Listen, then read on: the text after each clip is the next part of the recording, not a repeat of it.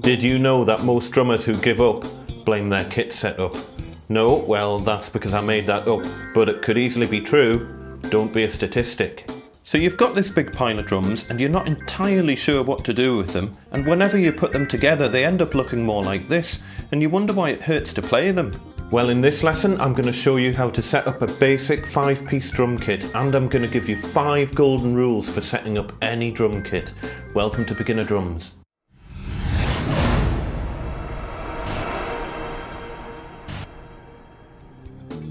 First of all, there is no right and wrong way of setting up a drum kit, so don't worry about getting things exactly the way that I'm going to be talking about here. You set it up how you're comfortable playing the kit, and you'll find over the years and over time you'll adjust bits of the kit and you'll get things exactly how you like it. But this is just really a basic guide so you understand from square one, from first getting your kit, you've got no idea how to set it up. This should give you a good grounding on where to start. Technically we're going to be starting with a bass drum, but you'll not be able to see the stool very well once the bass drum's in. I've got little marks on the floor as to where I'm going to be putting it, and the main reason for that is because otherwise the lighting and the camera stuff won't really match up, so that's the only reason why I've got these slightly bizarre marks all over the floor. With a stool, again, have the stool at a height that's comfortable. I've got my legs pointing down slightly at a slight angle. You can probably see there that they're not quite horizontal, they're just at a slight angle pointing downwards. So, first things first, bass drum. Line it up on me dots. So the reason I'm starting with the bass drum as opposed to anything else is that the bass drum's the harder thing to move around. Get that in the right place and then work away from there. When you're setting the bass drum up, you want to make sure that the spurs at the front are fully extended and that they're pointing forwards, not backwards. You can have these at any angle you want, you see, but if you point them backwards, like that, it's not going to work. Your bass drum's going to flop forward, so you don't want that. So point them forwards slightly. Most bass drums have got spikes. I find I never really need to use the spikes. If you do find that your bass drum's drifting away from you, you might want to use the spikes on it. With these particular ones, you just screw this back and the spikes extend out like that. But you don't want to be using spikes if you can get away with it, because they will damage whatever floor surface you're on, and you don't want to be getting a bill from whatever club you're working in. So put them away, then use that locking nut there to keep it held in position. The next thing to do is to put your bass drum pedal and hi-hats in. I use a double bass drum pedal, but it's exactly the same rules if you're just using a single pedal. Connect up your bass drum pedal and then get your hi-hats and position them comfortably with the pedal under your left foot, assuming you're right-handed, that is. Get yourself behind the kit, get one foot on the bass drum, and you just want your legs at a comfortable distance apart. You don't want your legs over here. That would be ridiculous. At the same time, if you have your legs really close together, you're not going to have enough room for your snare drum. So this distance works really well for me. And you'll see once we get the snare drum in, I really couldn't have them much closer together than that. So we're going to do the snare drum next. So the snare drum, I have in the gap between my 2 bass drum pedals, or between your bass drum and your hi-hat. So there we go. So that's where my snare drum's going. That's quite comfortable. It means I can use a double bass pedal. As I say, you couldn't get it any closer, my knees will hit the snare drum. But that's a comfortable kind of distance there, and that can get onto my hi-hat nicely. In terms of the height of the snare, I have it at roughly waist height, and that works quite well for me. I can get on rim shots, I can do normal snare playing that works at a comfortable height. So then, once you've got your snare at a comfortable height, get your hi-hats in a comfortable height relative to your snare drum.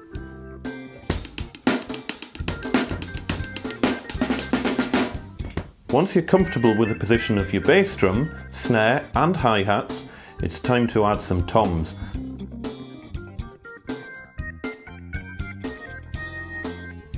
Now this kit, and pretty much any piece of drum hardware that you buy, will have a thing known as memory locks on them. I'll probably do a separate video on memory locks just so you can understand the best way of using them. The great thing about memory locks, the whole point of it, is that you don't have to think about where you're putting it. Once you've got it to the right height, you set your memory lock at the right position, and then I know that's the right height for that tom. But you don't know what the right height for your toms are, because this is the first time you're setting up the kit. So, for the minute, if you've got memory locks, loosen them all so they're not getting in the road. So this is a 5-piece fusion kit, and that normally means you get 2 toms that mount on the bass drum and the low tom mounts on a cymbal stand. It's actually more common for the low tom to stand on its own 3 feet, known as a floor tom. Either way, we've got 3 toms here, high, mid and low.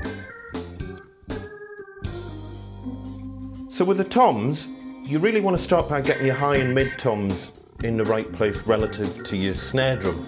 So the way I like to have it is to have my toms as low down as it can possibly get without hitting the bass drum, but also not trying to be at too much of a steep angle. And my mid tom is relative to my high tom. It's at about roughly the same height and roughly the same angle as the mid tom. So play your kit and move your toms to the most comfortable and natural position. And remember, what might be comfortable for you might not be comfortable for someone else.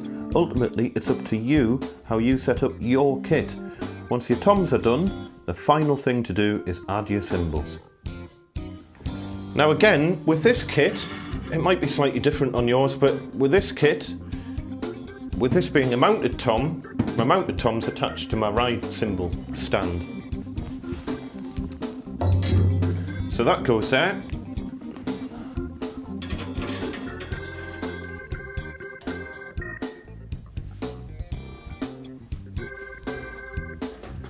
So the crash cymbal, I've got in this nice little gap here between my hi-hat and my high tom, and it's not impinging on anything. Always check when you're putting your cymbals in that when you hit them, they're not going to hit any drums, and that's fine there.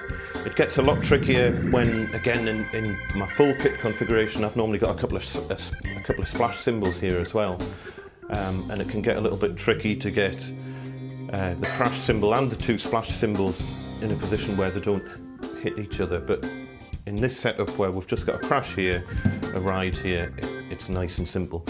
So the crash cymbal, I don't want it ridiculously high. If it's all the way up here, that's not, if I'm doing a roll from a high tom or something and I need to hit the crash cymbal, I don't want to be hitting it all the way up here. So that's just a comfortable height for me. So remember, there's no rights and wrongs. You set it up how it's comfortable. If you've already got it set up in a way that works for you, leave it at that. You know, you can always tweak it over time. As I say, this is more for people who are new to drums and they want to have their kit set up right from square one. Finally, here's 5 golden rules to remember when setting up a drum kit. Rule number 1, make sure no part of your kit is rubbing on any other part of your kit. Metal on metal will rattle and eventually scratch your nice shiny hardware. Metal on wood will scratch your lovely drums within a matter of seconds. Rule number 2, your cymbals should never be touching anything metal. Make sure your cymbal tilters always have a plastic or rubber bush between the screw thread and your cymbal. Rule number 3, make sure your cymbals always have the correct size felts on the top and bottom. Remember, metal on metal is bad. Rule number 4, make sure your hi-hat clutch always has a felt or rubber on both sides of your top cymbal and that the bottom cymbal isn't touching any metal at all. And finally, rule number 5, if you're not using rubber feet on your stands, make sure you protect the floor with mats or a proper drum rug. Spikes are sharp and can easily damage floors. So just remember, when playing drums, you want to make life easy for yourself. If you find that one of your drums is in a position that just doesn't feel natural, move it. Nothing should feel strained or awkward when moving around your kit. And remember, we're all different. Just because your favourite drummer has his kit set up in a particular way, doesn't mean it's going to work for you. Your kit setup should be as unique as you. And that's a beautiful thing, man. Yeah, whatever. See you on the next one, and don't forget to subscribe.